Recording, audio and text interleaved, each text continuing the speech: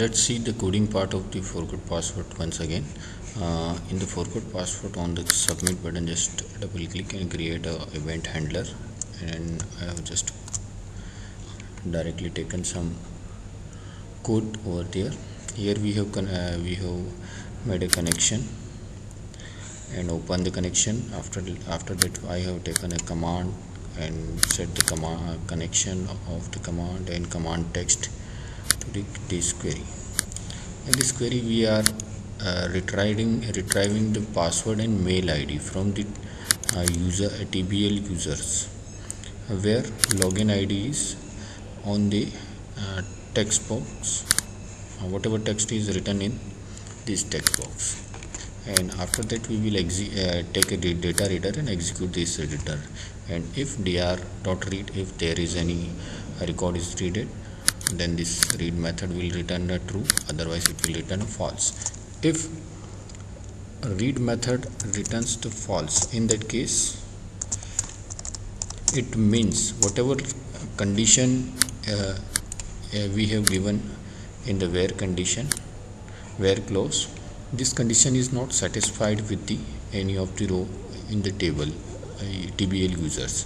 So it means that whatever login ID, mail ID means login ID we have passed in the forgot password text box, it will be it is not a correct login ID, or this user is not exist. So for this, in the else part, I am just giving some error message that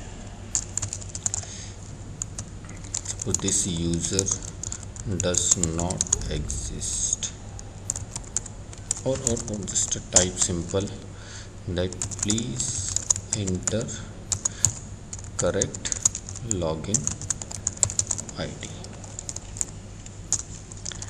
But if the login ID is correct, then what we have to do, we have to send this password to this particular password to this mail ID. So for this, let's create a function, and let's call from this send mail.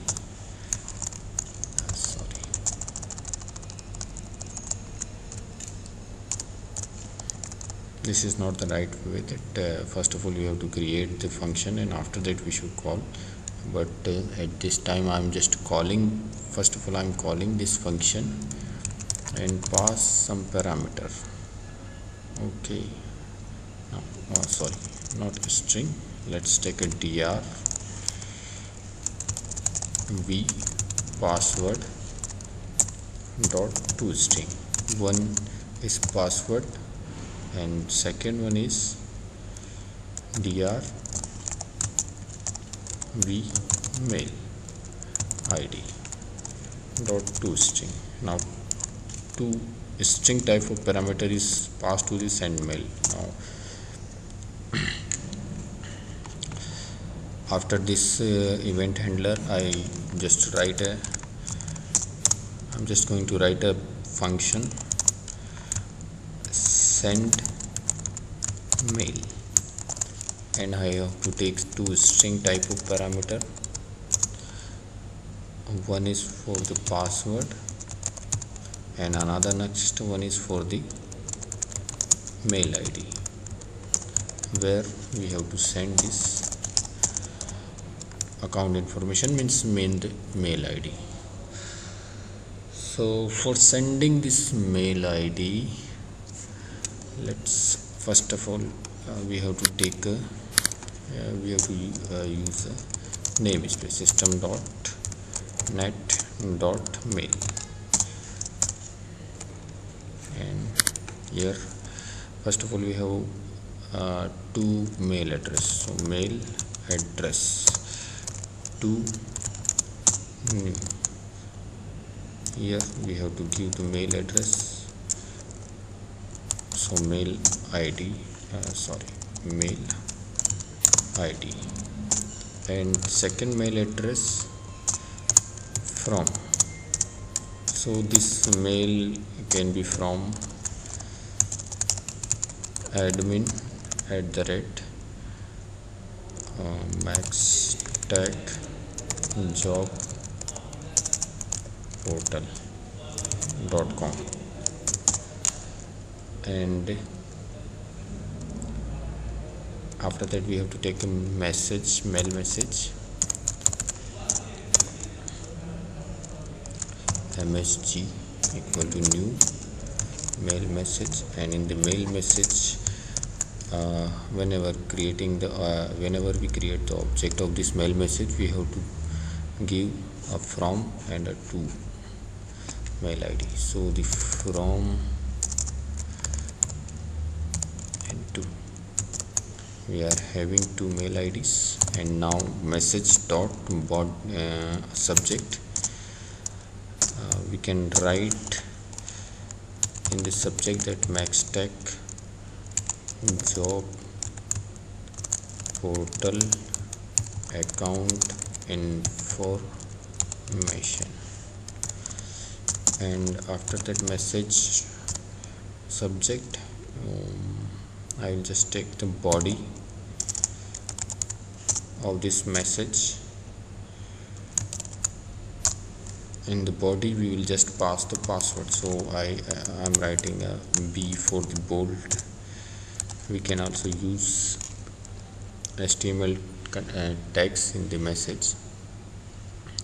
So like password colon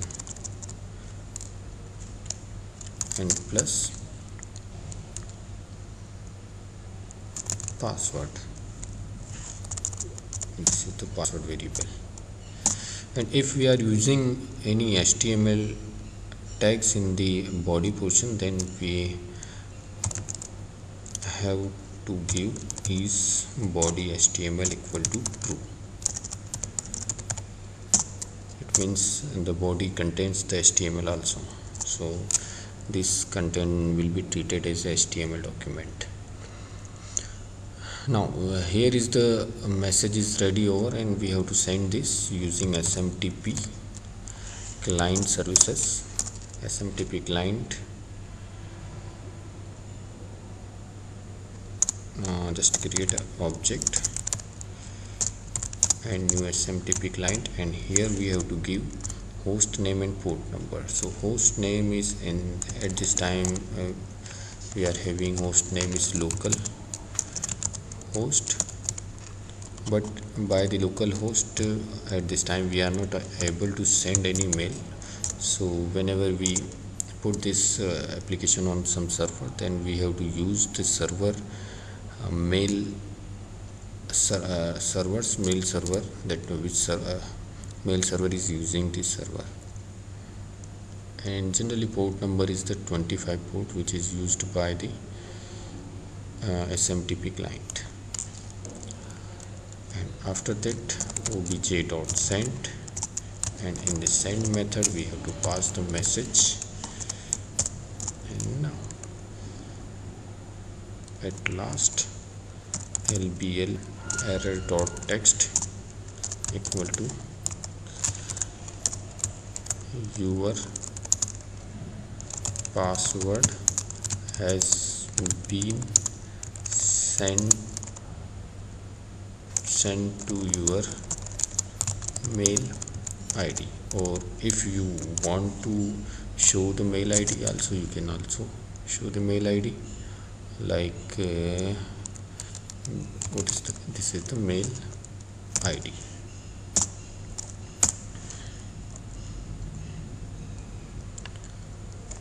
Okay, and we will also place some exception handling code, because at present it will not send any message, it will give the error. Simple catch exception ex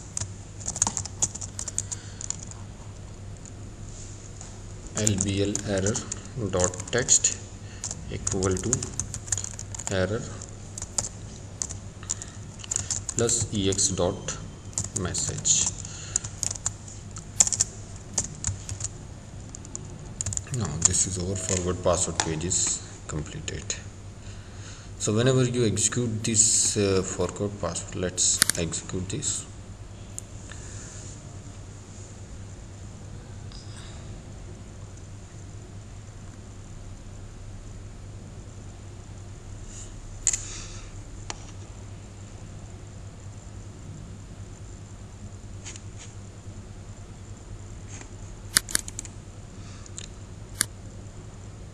In the login page,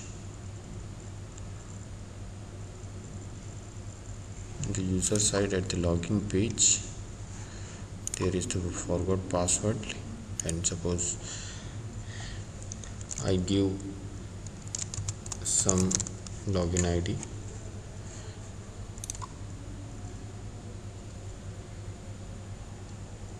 Yes, error, failure sending mail. This is due to the mail server. And if suppose I give some wrong mail ID, and it will give please enter correct login ID. So now this is our forgot password page.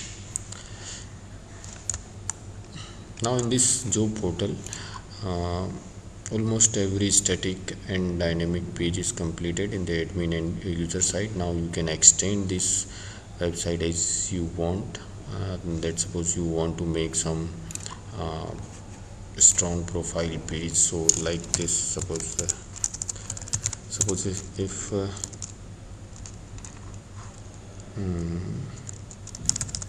hello, it's the password. Suppose if you want to make this page more strong, that if you want to include images also here, that any user can upload his image, and many more things we can do, but the procedure will be the same for all this.